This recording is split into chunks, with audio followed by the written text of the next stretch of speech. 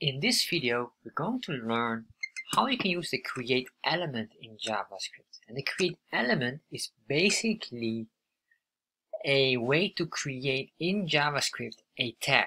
So you have a tag and eventually you want to insert the tag somewhere specific in the HTML file, which is used with the append command. So let's start and explore how we can do this.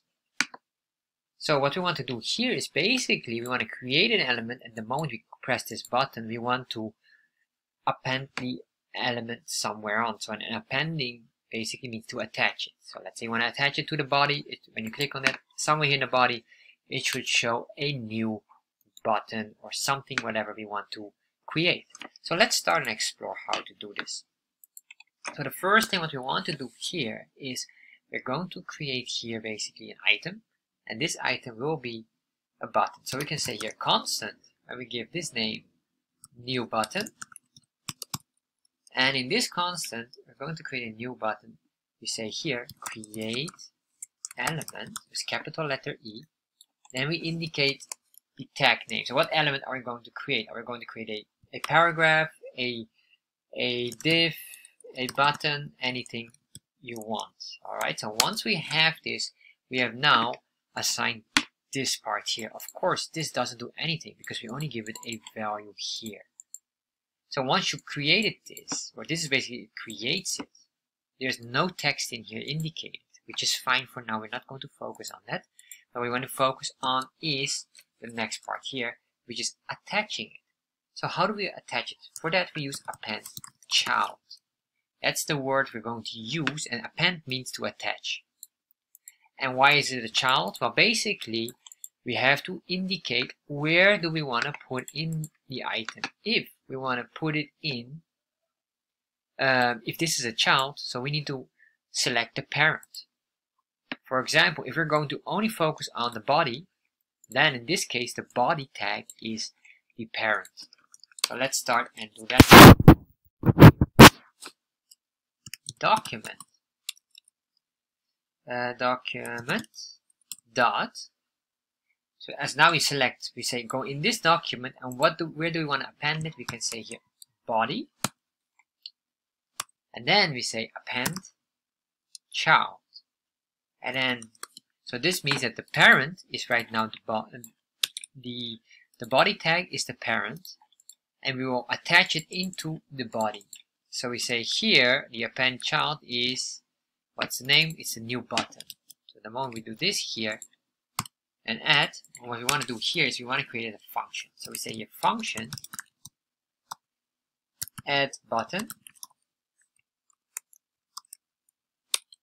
and in here we will put in our function name. Alright, so this is a function. We put it between here. This is our function now. Now, of course, we're not done yet, because right now, if you refresh, you will see nothing happens, even if we click here. And the reason why is we didn't attach this part here. We will have to make sure that we connect this as well. So we say here, we give this an ID. And this ID will be called add new button. And here, we can give it a new constant. And this constant will be add new button equals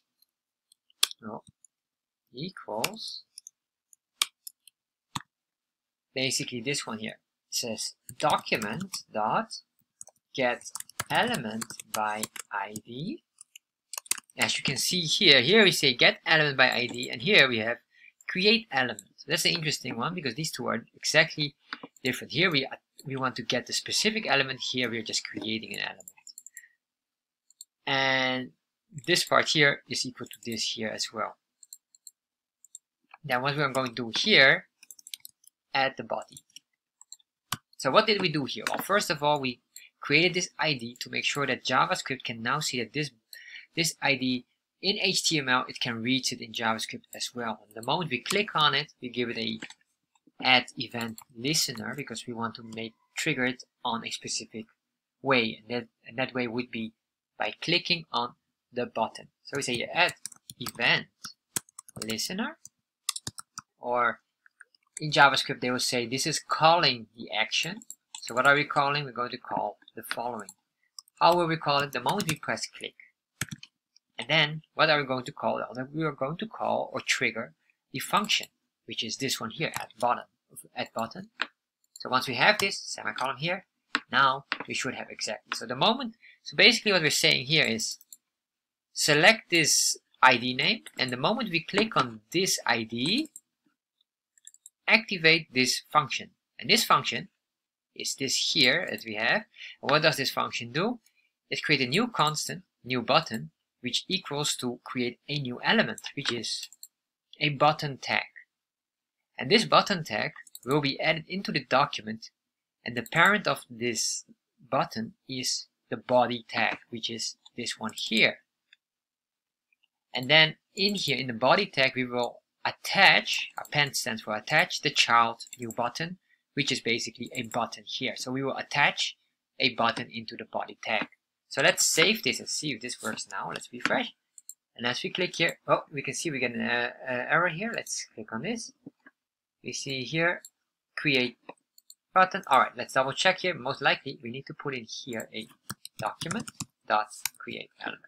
Alright, that's most likely what we have to do. Refresh again.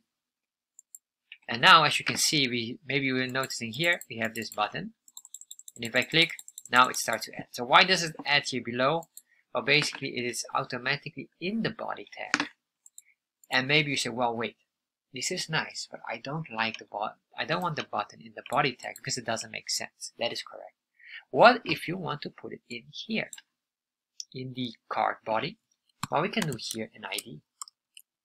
And this ID will be card body ID. And then we can adjust that. All we have to do now is basically create a new constant where we say card body as the ID equals document. So document dot get element by ID, which is in this case card body. So once we do this, we have this one, and we can start to remove this part here. We can even remove this one here because this is not necessary because we already have a document here. Or if you want, we can even do it like this. Then you could remove this one here. So basically this is exactly the same, because here we're going to specify specifically which ID or tag we want to pinpoint, and we do that by pinpointing it by the ID name, which is the easiest way to do. So let's save this, refresh, and now if you add up, you can see now it starts to add up here below. There we are. And if we don't want this, but maybe we want to do it with a constant here, which is a bit cleaner, because so you remove the redundancy of the text to make it shorter. Let's save this, refresh here, exactly the same happens here. Alright, so now we have this. This is basically how you can use the create element, where you create a specific element, and we can create even a paragraph. Let's say we want to say a paragraph. We call this paragraph. New P or new paragraph. Let's save this. Well, normally this should be all adjusted as well, but it doesn't matter so much. And now if you add up, you can see here something is happening, but you cannot see clearly what. And the reason why is the paragraph is being added, but there's nothing in here, so it doesn't consume any space, as you can see. And if we keep on clicking here, you can see we're getting new paragraphs consistently. And this is basically the way how you can use the create element. And there's of course more. We can start on adding more items in here. That will be for another video. We're going to add up the notes or the text notes, which are part of it as well. So if you like videos like this, subscribe to my channel. And if you have any questions regarding to this, put them in the comment section below. And if you are interested in learning about Chart.JS, check out my Udemy course in the description link.